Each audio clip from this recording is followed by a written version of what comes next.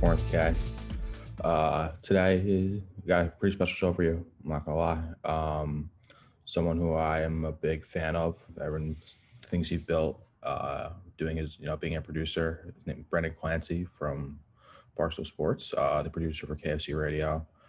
Great guy. I honestly just want to pick his brain about producing stuff, how to get in the doors of Barstool, and he sat down with me for 45 minutes. I hit him up over Twitter DMs, and we kind of just shot the shit. I wasn't really expecting to record, but we sat down. He was like, "Hey, I'm going to record. Maybe end up on my podcast." I was like, "Sure." Like, I'm going to do the same, and I'm going to throw you on mine as well. So it was kind of like perfect little storm. We had I just asked him for like 15, 20 minutes this time. He ended up giving me almost 30, 40 minutes. That was awesome.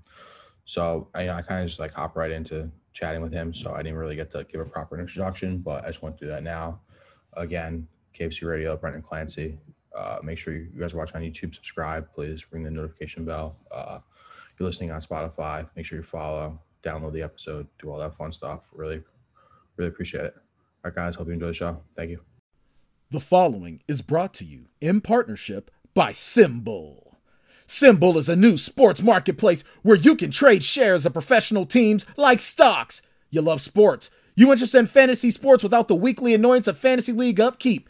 Then Symbol's the app for you. With Symbol, fantasy sports is going to a whole other level. How it works is simple. You buy Symbol shares for your favorite sim teams on the app. When your sim team wins, you get automatic cash deposits, and you don't lose any money when they lose. That's it. So if you follow trends across football, basketball, and baseball, and you think your team is a sleeper, simply invest in your favorite sim teams on Symbol and watch your virtual portfolio prove you right or wrong. And if you want to get in on the action right away, Vendetta Sports Media's got you covered. Go to symbol.app/Vendetta and use our exclusive promo code Vendetta, and you'll get a $10 bonus when making your first deposit. Symbol, taking fantasy sports to a whole other level. All right, so first of all, thank you. I appreciate getting back to me so quickly. We've had a few DMs going back and forth, but so I have a few separate questions. So the first one is,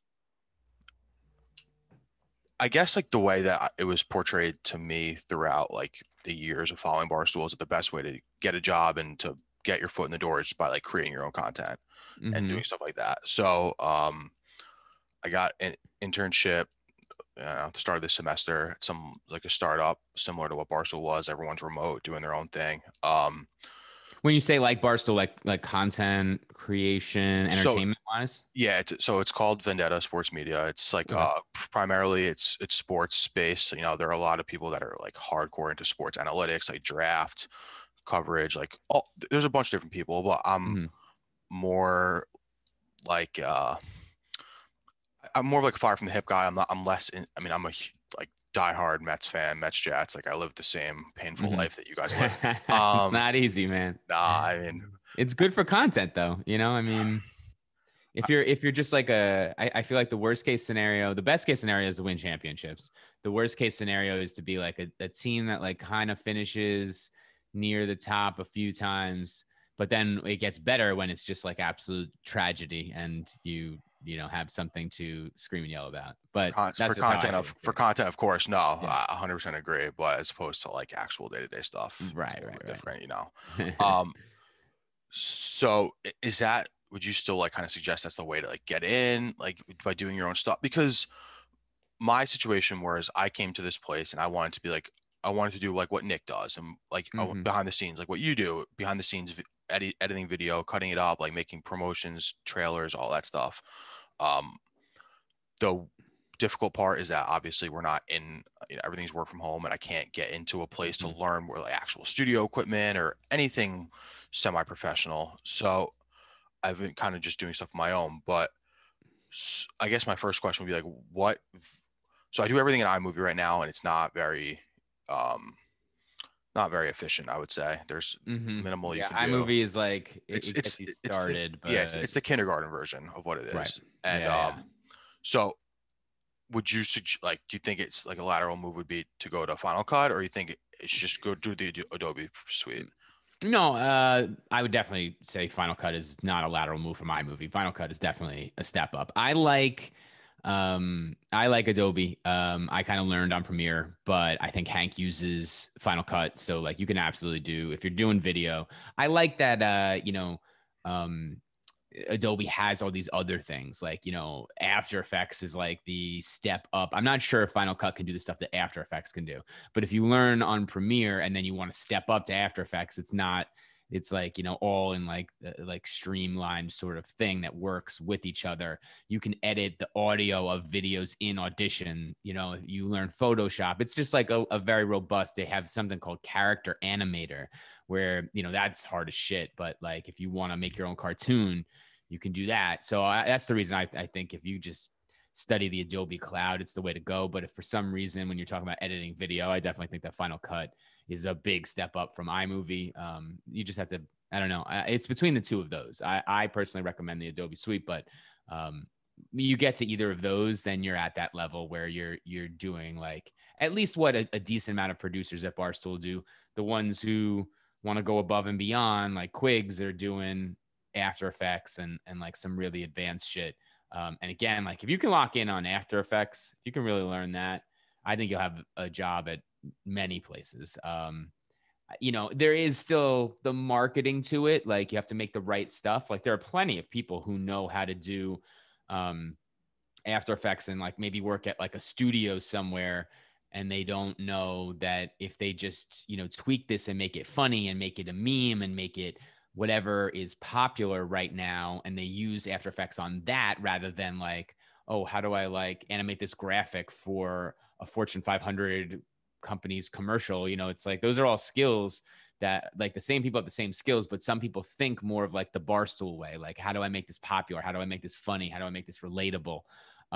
That's where learning these skills and knowing how to do things in a sort of content creator way, which if you're a big fan of Barstool, I think you already like somewhat get. It's not just like you instantly can unlock it and do it, but I think it's a blend of the two that help you get there. But if you learn those skills and can apply it in a sort of popular way, I've been trying to figure out After Effects for a while, but when you're not working or when you're working somewhere you don't really want to work anymore, if you can take the time and put in 20, 30, 40 like hours over the course of a few weeks, like treat it like school, like, oh, Right. I'm giving myself a class in this, because there's a lot of stuff available even for free, but there are courses on it if you learn that. So, but when you say like, the best way is to create stuff, there's a few differences nowadays. Like it's a little bit more of like a regular company. Now, I'm not really in charge of like hiring. Like every now and then we have a pretty decent team at KOC Radio. Right. Building that out. Nick, Jackie, Zach, like everybody, like, but then we'll add another layer of stuff. And as we get back to the office, there's going to be more and more to do. So if we like try and roll out another show, then we can go to somebody like Sean or Gaz and say, hey, do you have any, people in the pipeline? Because we're looking to do more social here. Like we're looking to do TikTok better. So it's like you have to try and get in the traditional pipeline of a company. Well, you don't have to, but it's a little bit more like that. Whereas right. As opposed to just sending DMs in the past, like I don't know, like I've done in the past. Like, and it's not like even that far away. Like Logan, who now runs basically YouTube for Logan Spence, runs YouTube for Barstool and was basically the executive producer of Surviving Barstool. Like he got Kev's attention by just like making funny compilations and good videos and like sending them to Kev, like not even really asking for a job. I don't think he was just like, look, I made this. This is awesome. And Kev was like, this is really good. Like, what are you up to? And it led to things. Now, it's a little bit more traditional, but if you still were to make like a standout thing, like look at Mackenzie. She was making those lip syncing things. Like what Barstool does a little, I don't even know really. I don't know exactly what they do, but I know that Erica would think along these lines. So she probably has a list of like, how do we get Barstool more involved in TikTok? How do we get Barstool more involved in Clubhouse? How do we predict what the next thing is going to be and maybe make our own version of it and put it on the Barstool app before anybody else figures it out? She's like thinking like that. But even no matter how smart you are, you can't necessarily say, we need like a young girl who will do lip dubs of Spittin' Chicklets. Like, just nobody's going to know that is what we need right now. And Mackenzie just did it, and it was hysterical. And it's just like, okay, this is like, you're basically hired, and sometimes it works out, sometimes it doesn't. Sometimes people come into the Barstool universe and then go out. But if you still just make good stuff, and it resonates, like there really still is a chance. Now you're talking more behind the scenes though, right? Like, so yeah, I mean, my like goal, and I mean, I see myself as a behind the scenes type person. And I applied for this internship with that in mind. However, the way it worked out was that, I'm able to do that stuff, but there was more of a need for just like more content. So I went, I feel like I'm like early days Barstool. I'm back on blogging every day. I've been here 10 weeks while I'm in school. I'm working. And I've gone like 175 blogs. I started my own podcast. But the only reason I even started my own podcast was because I wanted to just learn how to be better editing a video and audio, video. I want to like learn that stuff. And I don't know. I feel like I'm kind of like in a weird spot where, because I'm still an intern and I'm still in school and I have like my prior obligations, but I'll kind of just transition this. But like, so right now I do my show twice a week. I record Mondays and Thursdays. The shows come out Tuesday and Friday. I don't know if it's too much because every episode length is different. I try and have like I try and interview someone and then work around it. I mean, I don't know. You definitely have not seen it, but like I had Jeff Nadeau on right when things were going, right when things were going crazy with him, and he's a whole nother story, but that dude is insane. Anyway, so yeah, I mean, do you think for like a smaller podcast or like one that's starting up, do you think one episode a week where it's more focused and more like not scripted, but you have more segments planned out in advance, or you think like it's not like a question of like quality over quantity, but I guess it kind of ultimately comes down to that. Yeah, well, I think you hit the nail on the head with when you said like you want to get better at making content, so that's why you're doing it. Because I think of it as like two separate questions. Because if you're looking to do like behind the scenes and looking to like refine a skill to the point where you think you could make something really good for like Big Cat if you were given the opportunity. I always had this idea one time. I wanted to do something like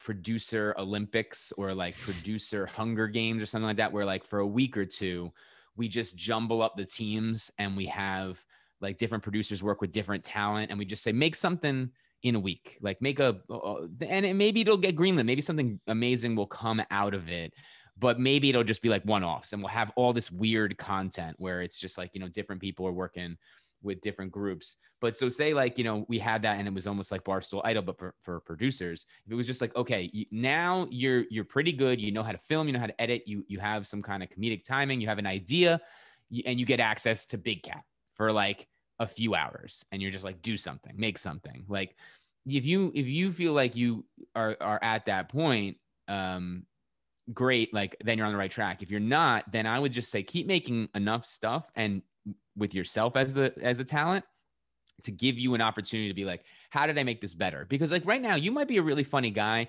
but there's certain things like, Barstool, there's a little bit of a luck element, like Kev, Dan, John. I mean, like Dave now seems like an icon, but like to an extent, they were all just like really regular guys. They were pretty funny, but they weren't like, oh my God, this guy is like destined for absolute greatness, or even like the level that they're at now. They were like relatable and good. And then things just sort of work their way out. So you might be funny, but like, so these are the two options. It's like, you can just keep working on it and get better from like a behind the scenes standpoint.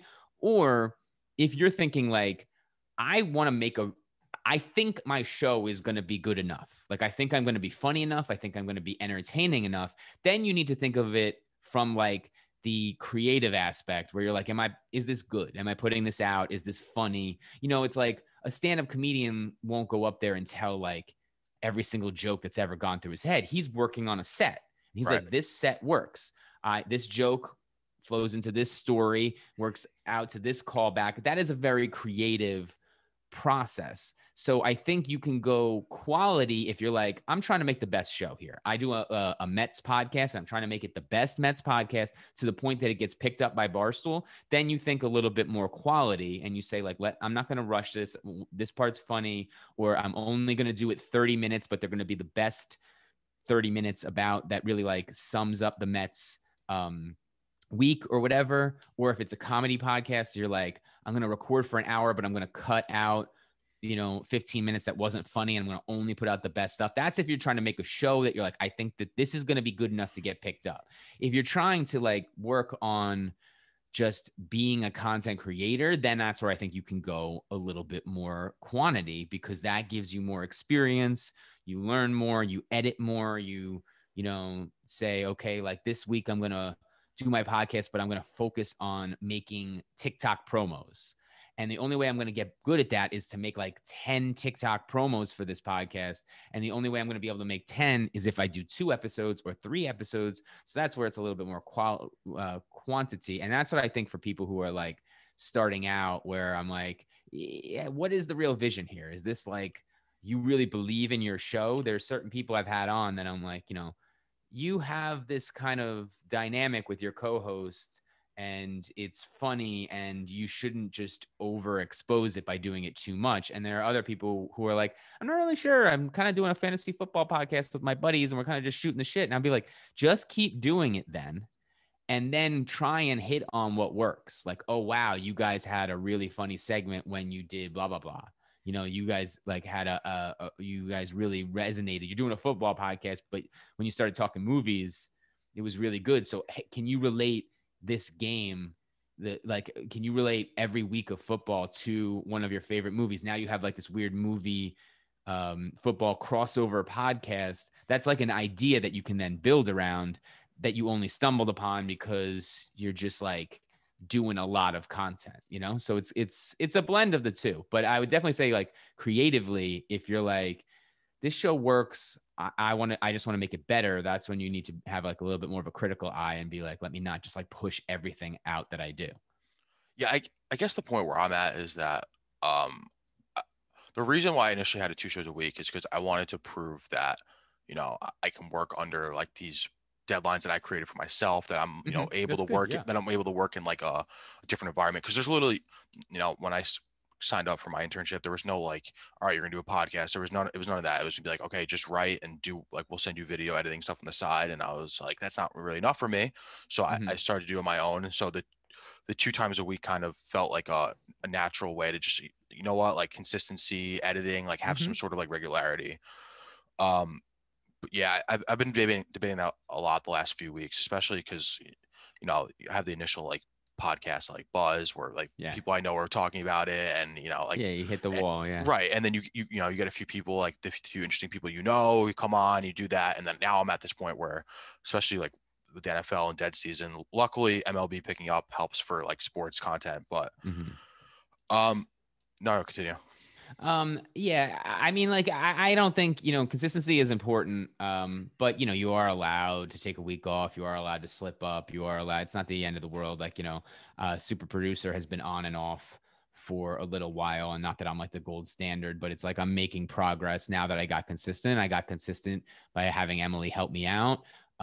So there's, like, things evolve and grow and change. And you shouldn't just like, give yourself like, there's no reason for this. Like, oh, I'm just going to stop this. I'm just going to stop. I'm going to go to one episode, and it's just like, but there's no real reason. If you're like, I'm burnt out, or I think I can make 1 episode a week and it's going to be a lot better, then that's fine. Like, it's not like you have to do 2, but then like you said, like, if you feel like it's giving you a lot of experience and you're learning more things and you're growing, and like the lack of content from your internship was one of the problems, then a way to address it is just to record all the time. You could consider doing it even more. One of the things I think is a valuable asset is just to change up the medium. Like, what's the shoot? I'm blanking on the name of the app. That is Stereo. Stereo is another audio platform. It's live audio. I believe it records. and you can record from one other person. It's all audio, no video. And people can basically leave you voice messages, and you can play them and answer them. It's all in app. And when you could do that every day and just be like, I don't necessarily try and make that perfect, but that's I do 30 minutes every day at 7 p.m. as a right before a Mets game, or right after a Mets game or something like that. And then you just get a different experience there. I do think that these different mediums, I love that these things keep popping up. There was a point where, like, once TikTok came out, I was like, we're done, right?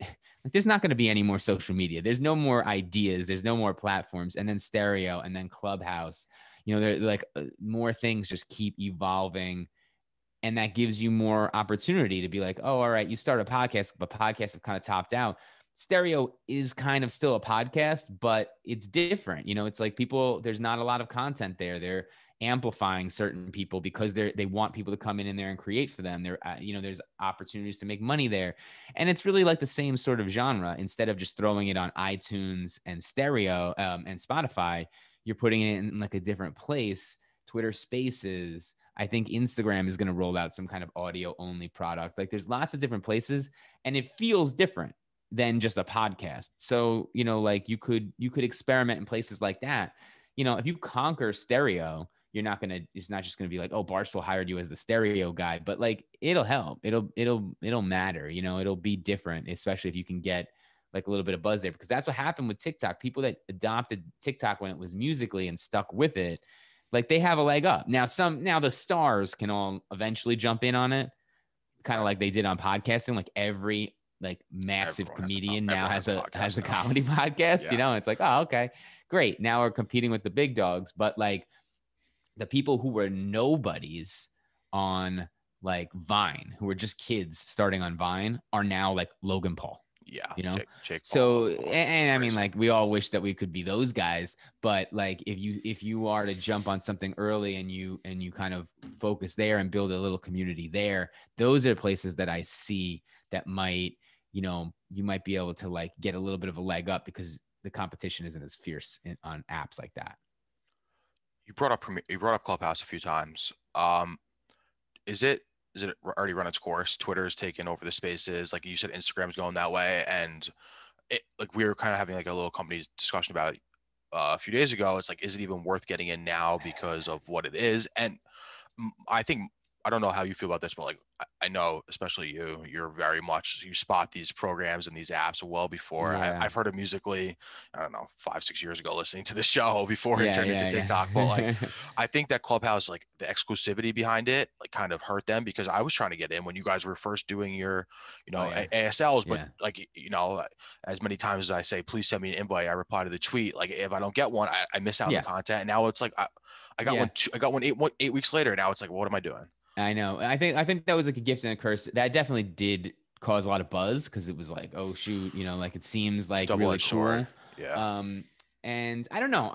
There's some decent conversations. I find myself like every now and then I'll find like a really good Clubhouse, but because it's purely live and there is no on demand feature, when I think a lot of things are going on demand. Like, somebody tells you like, oh, did you watch this Netflix documentary? No, but I have some time and I'm going to watch it this weekend.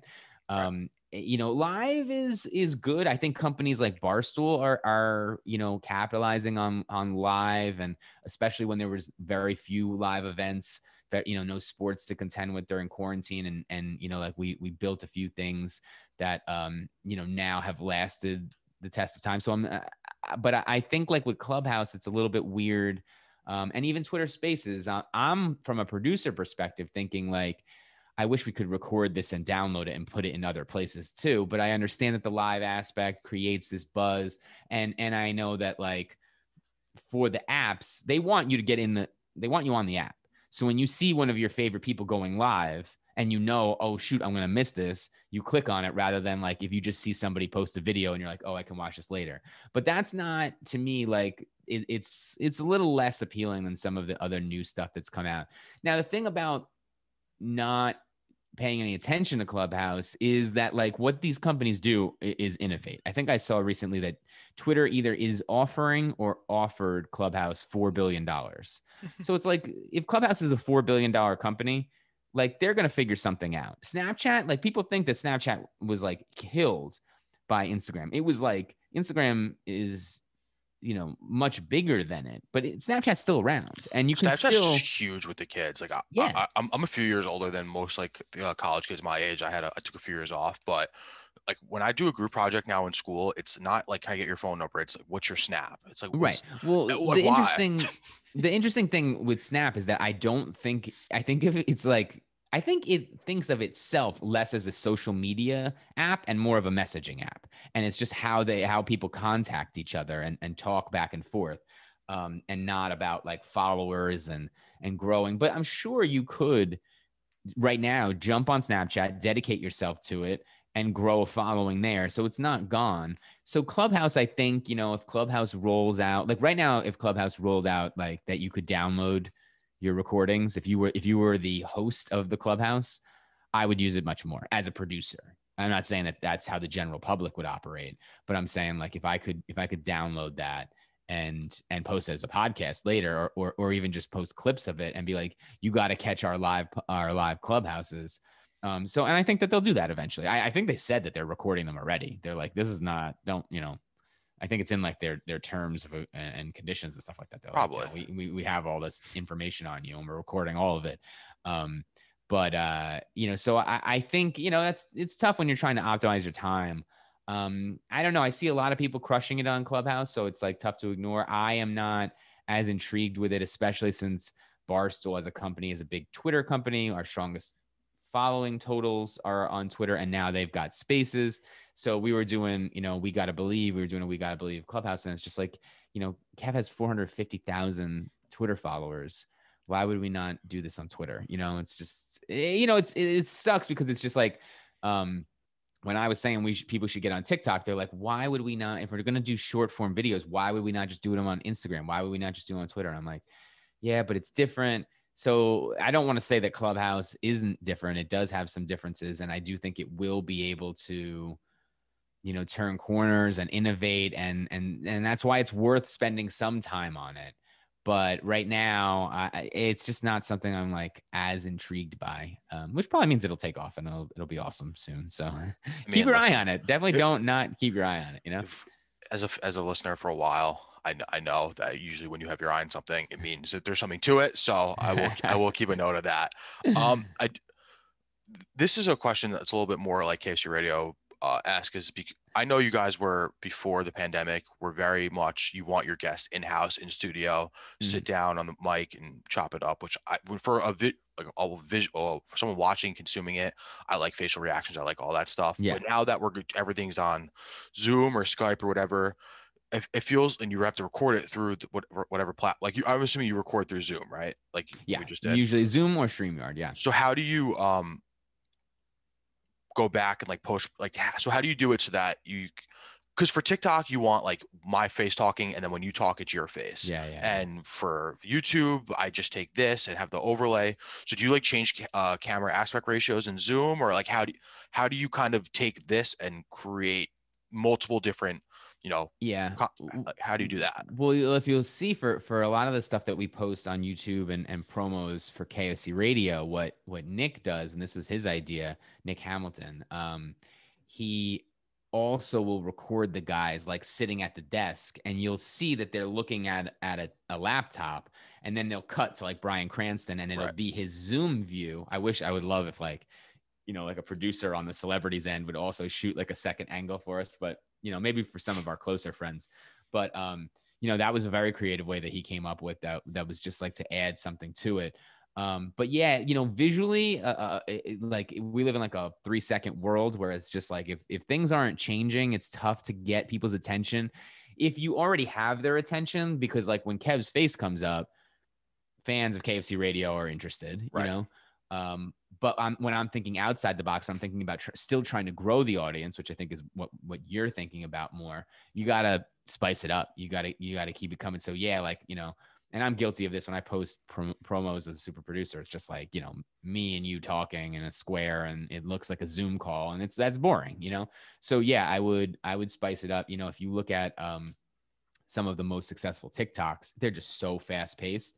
And I think that can work on almost everything, like, On YouTube, like you can do a slower pace, but I think if you do a quicker pace, especially early on to hook the viewer, I think that, yeah, you know, like punching in, punching out, moving.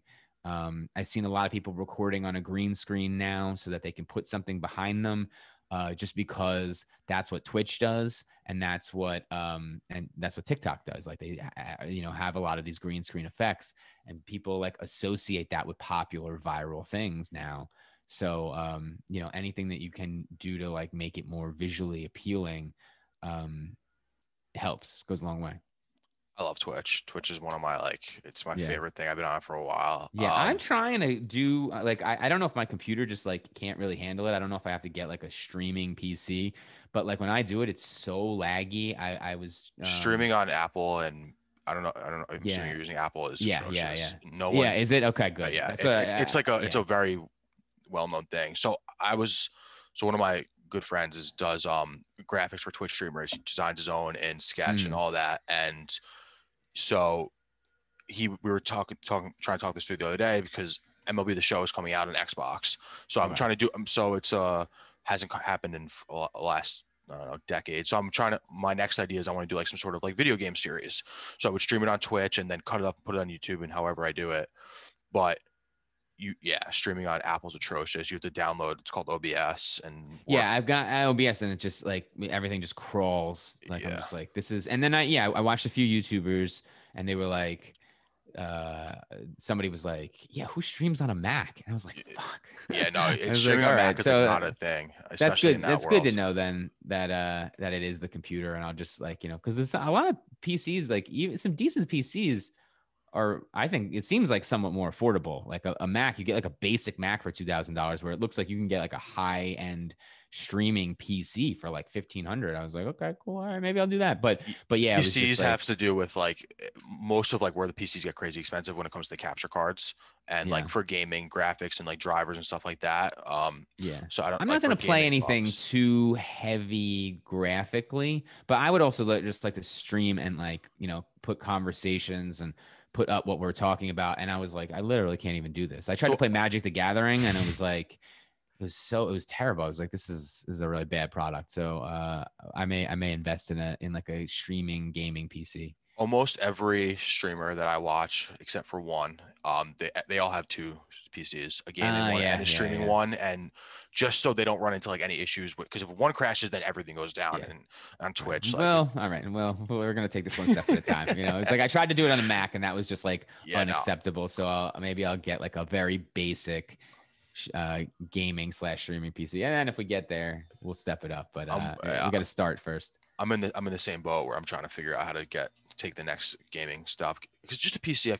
Do you think PCs are better for editing? Is like a do you use a desktop or a laptop? Because when I do something on my laptop explodes. Yeah, I use my laptop right now, but it is frustrating. Like, you know, I would like to step it up too. I have never edited on a PC, but I assume that like all the Adobe stuff is just as good on PC as it is on Mac. I've loved Mac for a long time, and it's only recently that since I've heard that streaming is done much better on PC, that I'm like, oh, maybe I should dabble back into it, and I could do some basic stuff on the Mac because I'm used to it, and then I could do some like slightly more advanced stuff on this PC if I ever get one. So we'll see. Yeah, Twitch is awesome.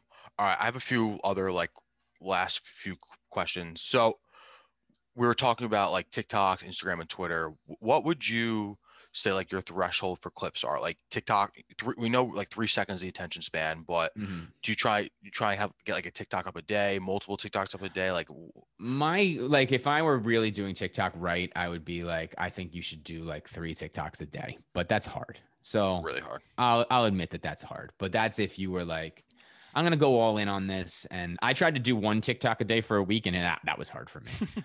But, you know, drop your standard a bit. But I that's what I've been told. That's what I've heard, that, you know, people who really crush, they don't worry about it. It's a quantity thing. It's an algorithm thing. You post 15 in a week, and probably one of them will go viral. And then, you know, so I've been doing some crypto content on TikTok. And one of the things I did was, I just was like doing some curation. I was finding stuff that I was interested in, in, ripping it and posting it and not and tagging people, not claiming it was me, because it was Andrew Schultz when he was talking to Anthony. He was talking to Pomp, and they just were talking about some really interesting Bitcoin stuff that I found super interesting. And I was like, in the early days of Twitter, this is what you do. You just reshare stuff that you found interesting. You wouldn't necessarily be like, I'm a creator and everything I post, I make. Now I know that that's like, somewhat frowned upon. You want to do your own original content. But I posted two of these clips I posted probably 10 clips, and two of them, one, the Andrew Schultz one did over 1 million. And then the one with Chom's did over 600,000. And I went from 800 TikTok followers to 4,000.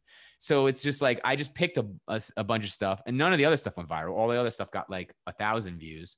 But I just was like, I'm going to post a lot of crypto content because it was what I was interested in right then. And instead of just being like, well, wait, how do I do this? How do I do that? TikTok's kind of like the Wild West. So I would do quantity over quality on TikTok right now, and post as much on whatever topic you're doing. Whether it's edited promos or just you holding the phone and just firing off takes. Right now on TikTok, I would do quantity over quality, realizing that not all of them are going to work. But if you do find a little niche for yourself, that TikTok is the best place to stumble upon that. Yeah, we just at the site, we just started rolling out our own TikTok stuff, trying to build some traction with that. But yeah, I would pick a niche on TikTok and like stick to it. Like, just be like, this is where I do this. And, and just like cover that really, really thoroughly. Would you consider podcast a niche, or have to like podcast clips a niche, or would it be like inside of the podcast talking about a specific like sports? Or what's the podcast about? So I was really hoping you didn't ask that question because I don't have a great answer. Well, so that's what I'm saying is tough, especially on TikTok. Like I would pick one thing that you talk a lot about on the podcast. Like, so I talk about all sorts of things, but right now on TikTok, I'm trying to post more crypto and NFT stuff because I am interested in that. I'm sticking with that. I could also decide like, I'm going to make my TikTok Marvel MCU content because I really like that stuff and I want to stick to it. I have a super producer TikTok, and that has sort of fallen off. I just haven't done enough there, but I could do podcast tips. I would consider that a niche. I consider the Mets a niche. I could, like you could do baseball. Like, it can be a broad thing, but you could be like, when people come here, oh, I get it, it's baseball content, and you don't have to do that. There are people who are just like, they fall under these bigger buckets. Like, it's just comedy. Oh, these are funny, so I'm going to, do it here. Oh, this is sketch comedy. It's that, but I would pick something and be like, this is fairly, if you don't have just like a really hysterical mind and you're like, oh, I'm always writing these little skits, I would pick a topic and just, focus on that. And I think that's a good way to build up TikTok. Sweet. Thank you. Pretty much it. I mean, yeah, the rest of it was just going to be like, how do I don't know how to say this like in a not weird way, but like literally my dream has been to work at Barstool. I don't know if you saw, but like I DM'd you in 2017. I've been following since well before that. And like, yeah. And so Kelly Martin went to the same school that I did. Oh, yeah. I'm doing everything. I did all the DMs. I was like, you know what? Like, fuck it. Everyone says enough. Like, just do it on your own and see what happens. And that's kind of like, I don't know if it's like the KFC approach. It's so much different now because, like you said, it's a bigger company and there's more formal stuff. But I just feel like you have to like find a way to, because they get thousands of applicants in the first 10 minutes, right, and it's how do I differentiate myself? And so I figured I think the best. I think the best platforms right now to grow on are TikTok and YouTube. So if you can, focus on those, make a lot of content there, keep doing your podcast, but use your podcast to make this other content and put in these different places.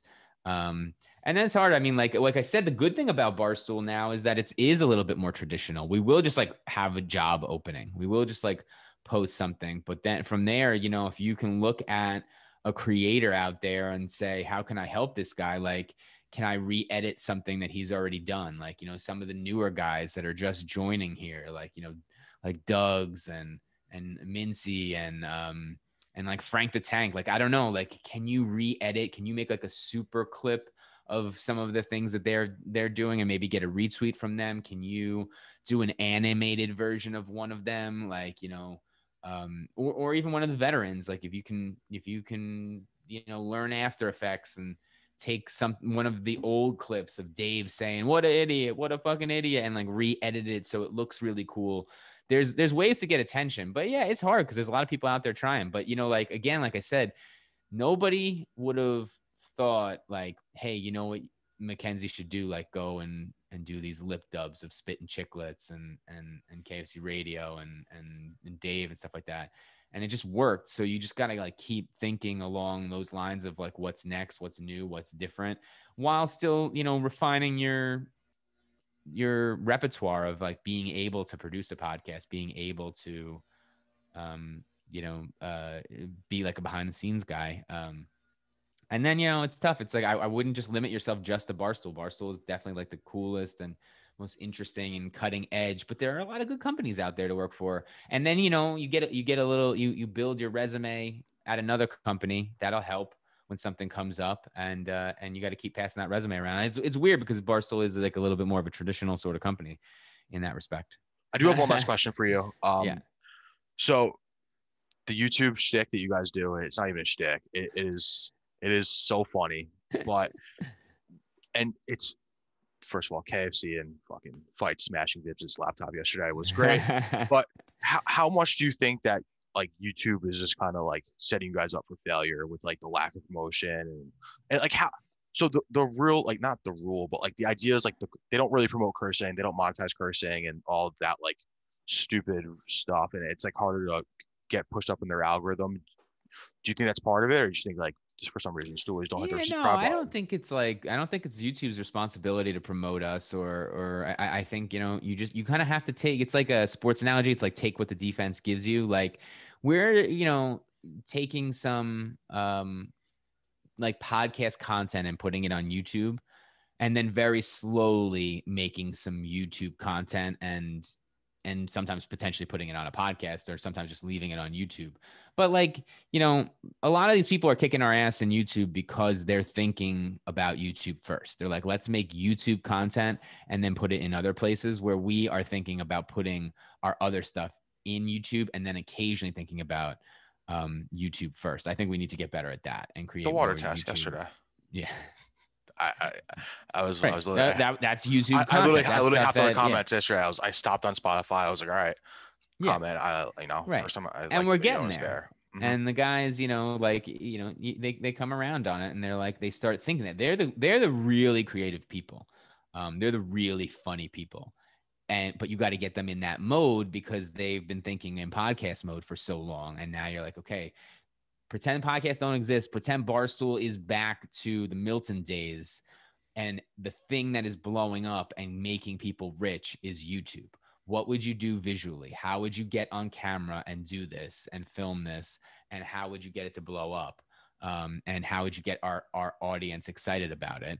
And we're getting there, but it's a pivot. It's like we're moving in a different direction. But I don't think it's up to YouTube to make like we gotta it's a tool. It's like, it's not like it's supposed to do something for us that it's not doing it for some reason. It's just like that. That's how the tool works. You have to figure out, Yeah, I guess I see it through the gaming lens because like guys like Nick Merckx, who are obviously part of the sportsbook now, but they've been doing Twitch and YouTube forever. And their YouTube videos in the last year have done crazy different because they made a gigantic pivot. They do introductions now. I don't know if you watch any of their stuff, and they take out all the cursing. They do, and now they're getting 500,000 views, a day. Yeah. Well, what's tough for YouTubers is when YouTube changes the rules. So like, Nick Merckx, these guys have been doing YouTube forever. I understand their frustration with it. I understand them being like, listen, we build all in this direction. Facebook did it to us too. Facebook was like very publisher heavy. Like